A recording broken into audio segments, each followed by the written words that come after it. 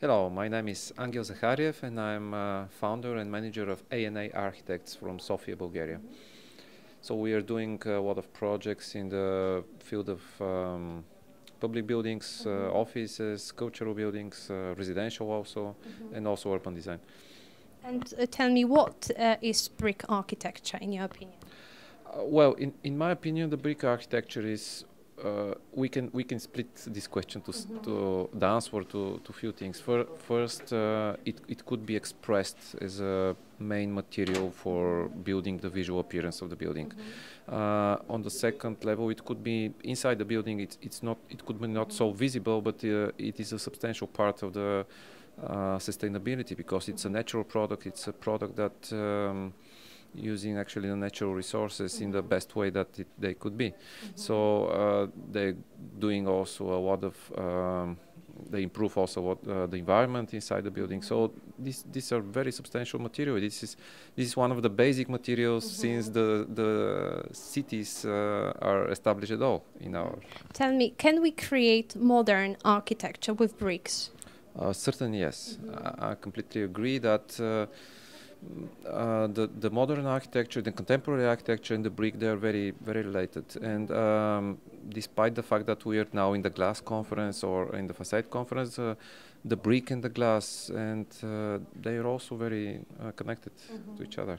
So I believe that really it's possible to have a contemporary architecture with bricks.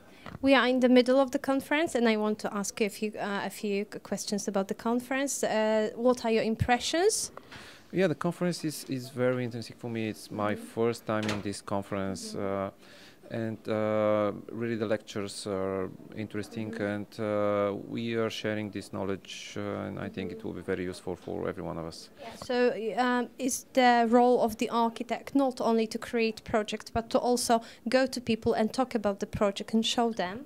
Of course, yes. Well, the role of the architect now is really getting more complicated than, let's say, 20 or 30 years ago. And it is because there's a lot of processes that are going in society, and the architects also are having much more let's say, places to work, and they can use the new technologies to express themselves in a better way. They can, let's say, they're sometimes like a mediators between the society and the technicians. So it's very important that the role now of the architecture. It's not only to make the projects, but also to let's say, to improve the world, improve all the conditions that, all the problems that we have now. What's your dream? I mean, your architectural dream to create what? Well, really we have a lot of big, large-scale projects, but I think that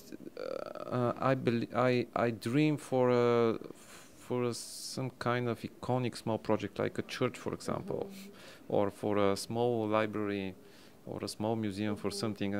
And I hope that someday with bricks. Yes, why not? Okay, thank you very much. Thank you very much.